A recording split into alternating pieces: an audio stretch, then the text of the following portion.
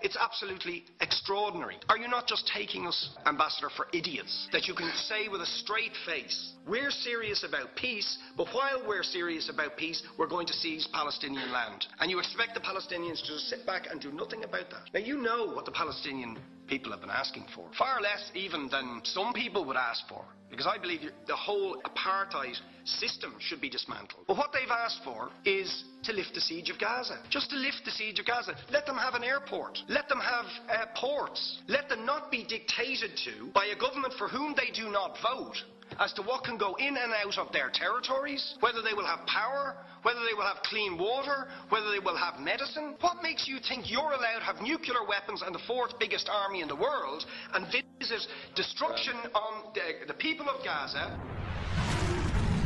Ambassador, I will say frankly, I'm one of the people who thinks you should be expelled from this country, and I believe that it's to do with the policies of your state. If I was Jewish and had never stepped foot in Israel, I could claim citizenship there tomorrow, but 6 million people whose origins are in what you now call Israel, who were forced out in 1947 or 48, do not have that right.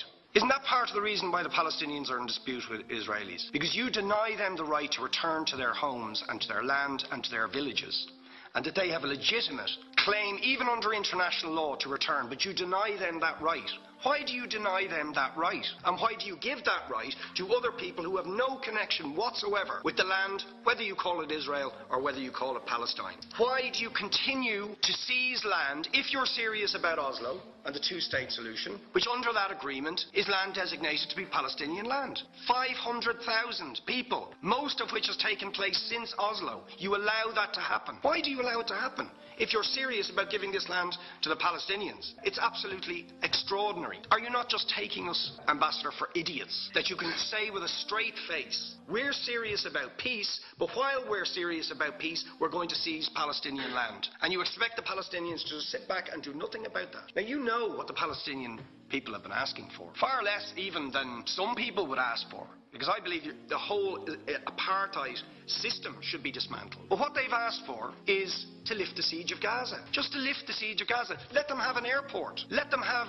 ports. Let them not be dictated to by a government for whom they do not vote as to what can go in and out of their territories, whether they will have power, whether they will have clean water, whether they will have medicine. What makes you think you're allowed to have nuclear weapons and the fourth biggest army in the world and visit destruction on the people of Gaza, but they have no right to defend themselves? They have no territorial sovereignty over that land. Could you ask questions, please? How do you justify that? Yeah. All right. How do you justify those double standards? Very lastly, Ambassador, people like Bishop Tutu, Nelson Mandela, and I would certainly describe your state as a apartheid state, with different laws for people depending on their race or religion. For example, at checkpoints going into the West Bank, there's a channel if you're Israeli or European, and there's a channel if you're Arab. Just because you're Arab. If you came into Dáil Éireann and they stopped you and said, are you Jewish? Oh no, sorry, you can't come in through the same entrance